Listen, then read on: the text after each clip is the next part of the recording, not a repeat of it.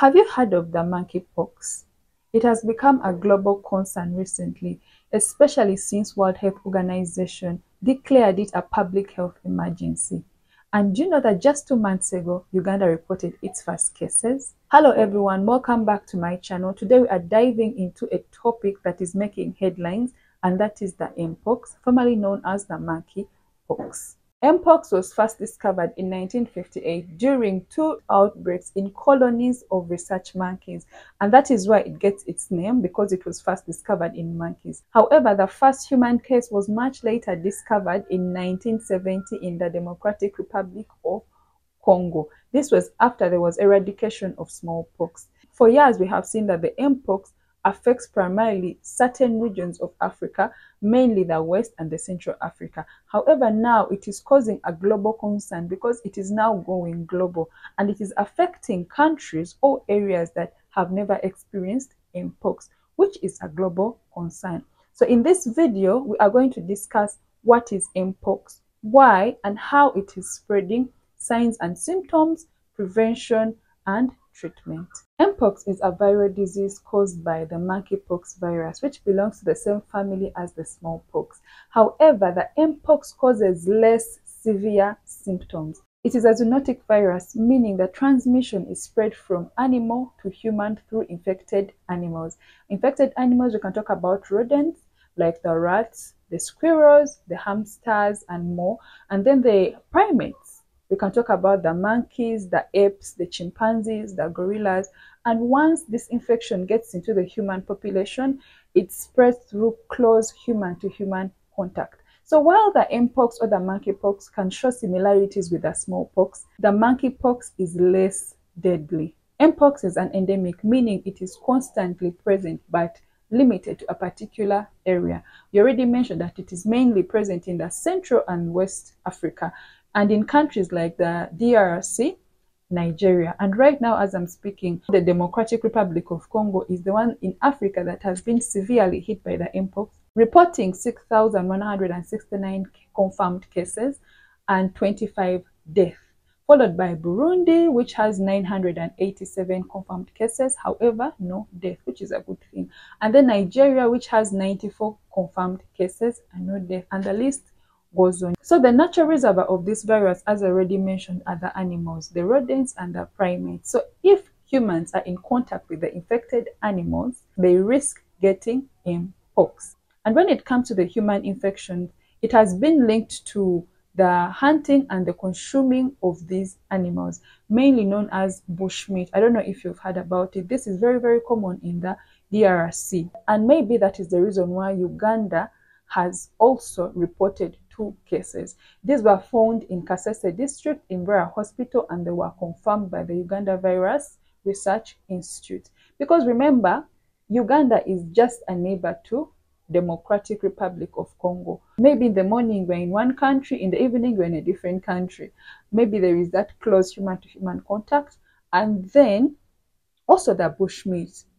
Maybe it made its way to Uganda somehow, I don't know, because DRC is known for bushmeat. People say that when you go there, people eat wildlife like it's a normal thing. So probably the bushmeat made its way to Kasese. I do not know. It could be one of those reasons. But now, if you've also been following the World Health Organization, you will notice that they're reporting cases in the United States, in Europe, in Asia. So the Mpox is moving, and this is a concern. So some of the reasons why we are seeing Mpox cases in the non-endemic areas or areas that haven't been known to have Mpox is because of globalization.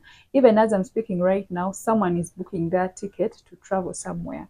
So the more people travel, the more people are in contact with each other, the more we are risking the spread of Mpox.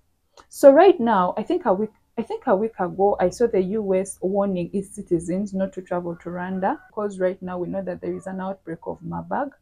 So it's the same thing that they do for other outbreaks. So those countries normally tell their citizens, like, in this country there is an outbreak of this, in this country there is an outbreak of that.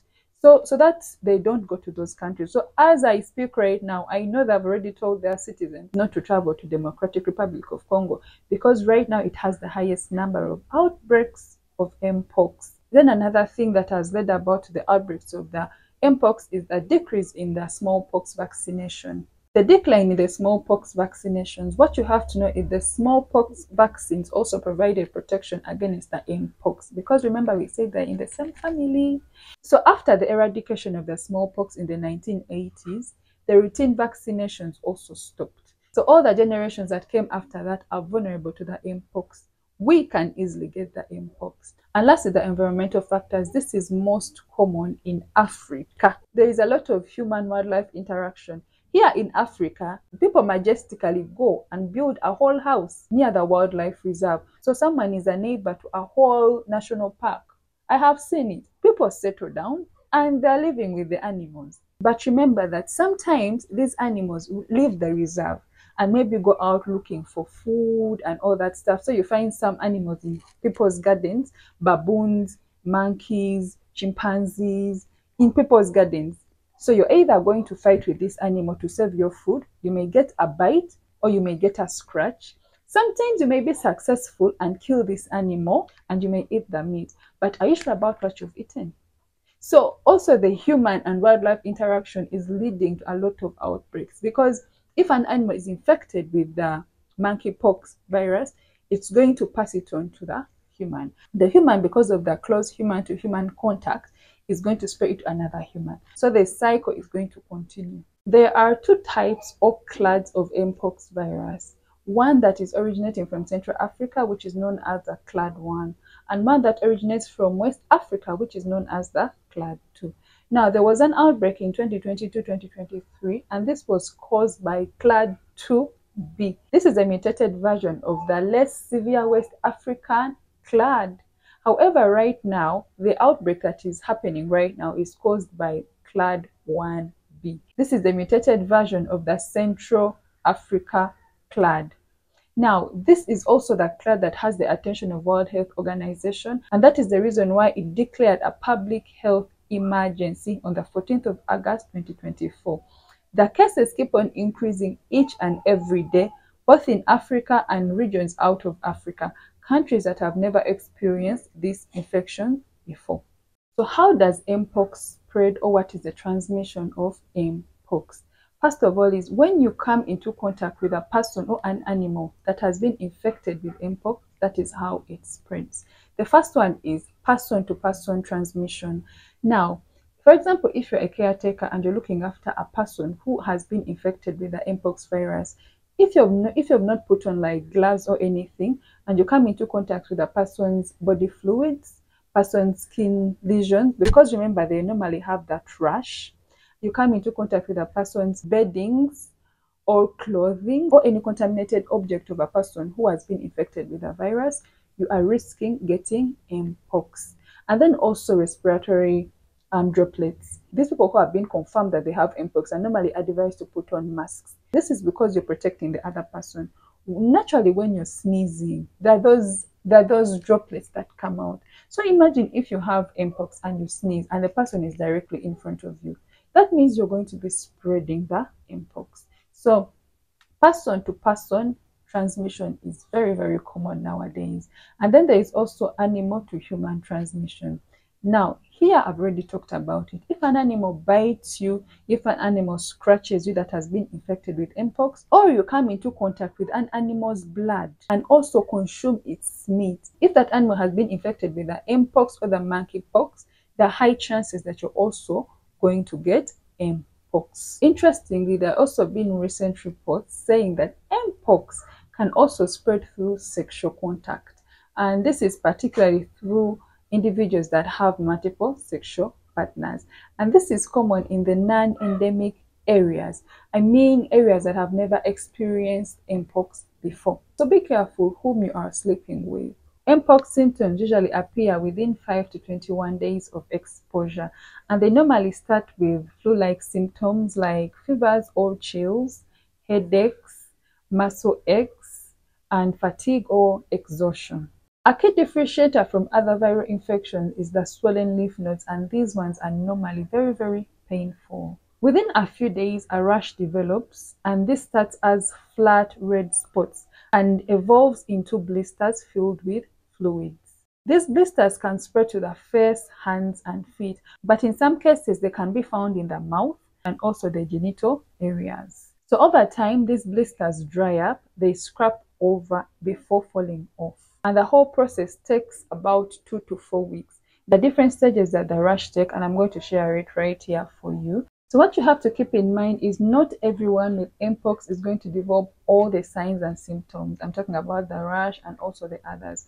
Some people may develop a rash and they may not develop any other symptoms. Or some people might have flu-like symptoms and then the rash might come, or it may not come. But that doesn't take away the possibility that you may be having Mpox even without showing any signs and symptoms, and you may be spreading it to other people through prolonged close contact. Diagnosing of Mpox is normally based on clinical evaluation, especially if there is that characteristic rash and also if there's been previous exposure to an infected person. However, to confirm this diagnosis, a polymerase chain reaction or a PCR testing is done. So samples are normally taken from the rash or the skin lesions and sent to the lab for testing. Prevention of Mpox involves reducing exposure to the virus. So this includes avoid contact with infected animals. I'm talking about the sick or dead animals. Do not consume their meat. And then avoid also contact with any beddings, linen, any contaminated materials or objects used by the infected person unless you have protected yourself. So that brings me to the point of use of personal protective equipment, PPE. For any attendant who is caring for an infected person, protect yourself, have on your mask, and always wear your gloves when you're handling those beddings or clothes or any object used by that infected person. Then make sure that you are cooking all foods that include animal meat very, very well. And then also wash your hands with soap and water. Practice safe sex by use of condoms and then wear masks. So if a person is infected, encourage them to wear a mask that covers their nose and their mouth, and also you do the same thing. Then lastly, if a person has been suspected or they're infected with Mpox, avoid contact with them. Let that person isolate themselves from the public. You cannot discuss prevention without talking about vaccination. So in terms of vaccines, the smallpox vaccines offers protection against Mpox. This vaccine has been approved for preventing both small and Mpox. And it is being distributed in high-risk population, for example, healthcare workers who are treating and taking care of these infected people, and also to those who have direct exposure to the virus. For example, like DRC that has an outbreak of the Mpox, people there are being vaccinated. When it comes to treatment, the Mpox is a self-limited disease with symptoms lasting 2 to 4 weeks, meaning you can get better even without treatment. So although there is no specific treatment for Mpox, most of the cases are mild and normally resolve on their own. So normally we give supportive care. We treat the pain, the headache, the fever. In severe cases, antivirals are given like the tecovirimat. It may be administered as it has shown effectiveness in reducing the severity of the symptoms. And for patients with complications, hospitalization may be necessary in order to give more supportive care like fluids and treatments to prevent secondary infections. Are there complications of Mpox, and is Mpox fatal? It is rare, but sometimes Mpox is fatal. It can lead to complications like pneumonia, encephalitis, that is inflammation of your brain due to an infection, and also it can affect the eyes, which can be life-threatening, especially to people who are immunocompromised, like those with HIV, with diabetes, and all those serious medical conditions. So to sum all this up, prevention is key. Vaccinate if you're in high-risk areas and seek medical advice if you suspect that you have been exposed. Thank you for watching. I remain Samantha Tabiramo. I'll see you in the next discussion.